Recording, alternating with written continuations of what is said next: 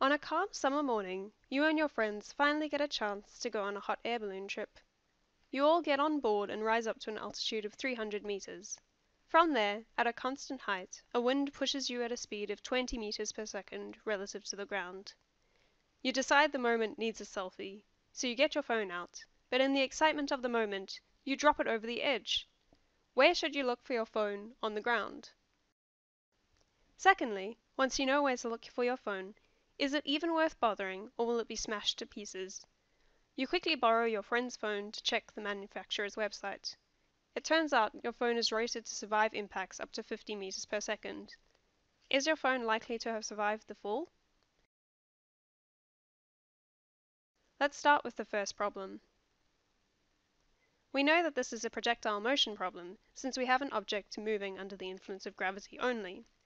We know that the phone will end up on the ground, so we're looking to find the distance that the phone travels from the hot air balloon. Now, we know the initial horizontal speed of the hot air balloon, Vxi, and there are no horizontal forces, so we know that the horizontal velocity is constant, and the distance the phone travels horizontally is given by x is equal to Vxi times t, where t is the time the phone takes to hit the ground. Now for t, we know the total displacement is 300 meters, the initial vertical velocity is 0 meters per second, and the acceleration is 9.8 meters per second squared. So we can use our projectile motion equation to find y equal to 300 meters. We get y is equal to half gt squared. We know that both y and g are acting downwards, and so they're acting in the same direction, and we can keep both as positive.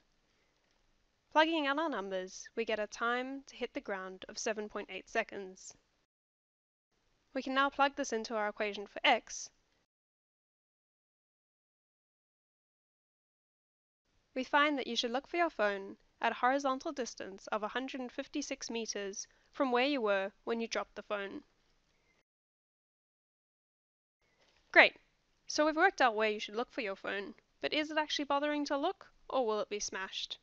For this problem, we need to know the speed at which the phone is traveling. To do this, we're going to use vector addition and sum both the horizontal and vertical velocities.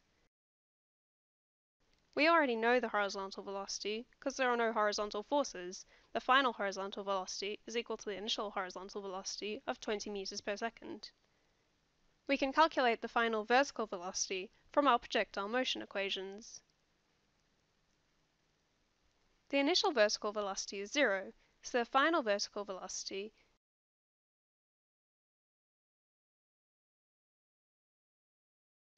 this gives us an answer of 77 meters per second.